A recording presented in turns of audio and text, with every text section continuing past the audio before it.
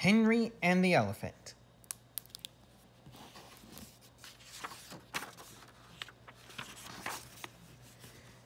Henry and the Elephant.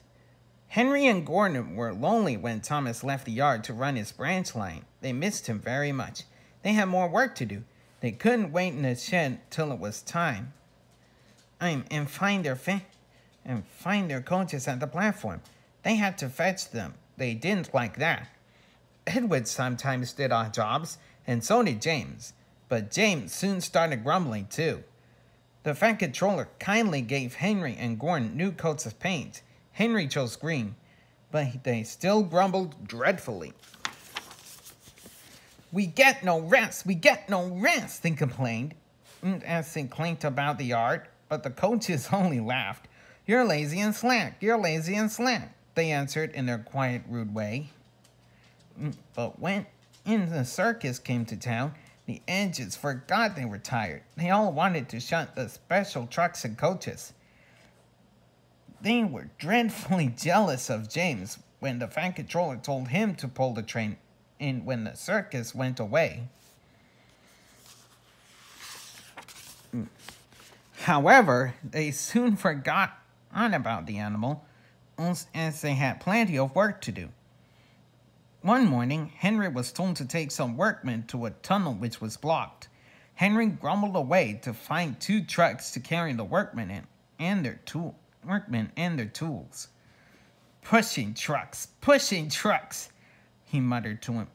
He muttered in a sulky sort of way. They stopped outside the tunnel and tried to look through it, but it was quite dark. No daylight shone from the other end. The workmen took their tools and went inside. Suddenly, with a shout, they all ran out, looking frightened. We went to the block and started to dig, but it grunted and moved, they said. Rubbish, said the foreman. It's not rubbish. It's big and alive. We're not going in there again. Right, said the foreman.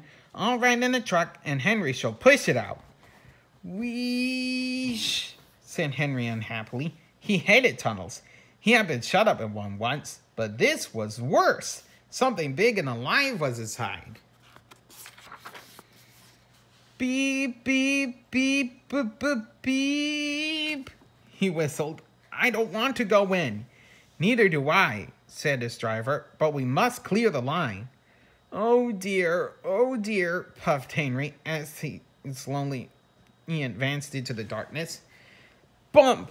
Henry's driver shut off steam at once. Help, we're going back, wailed Henry, and slowly moving out into the daylight came first Henry, then the trucks, and last of all, pushing hard and rather cross, came a large elephant.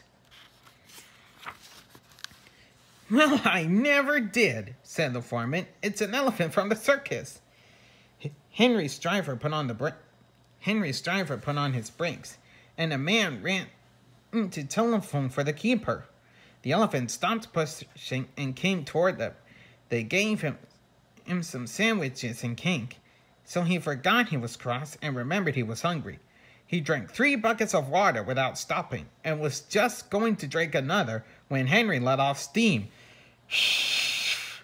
The elephant jumped and whoosh, he squirted water all over He squirted the water over Henry by mistake.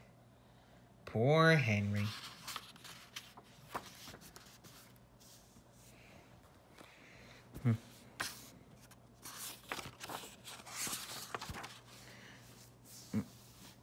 When the keeper came, workmen rode home happily in the trucks, laughing at their adventure. But Henry was cross. An elephant pushed me.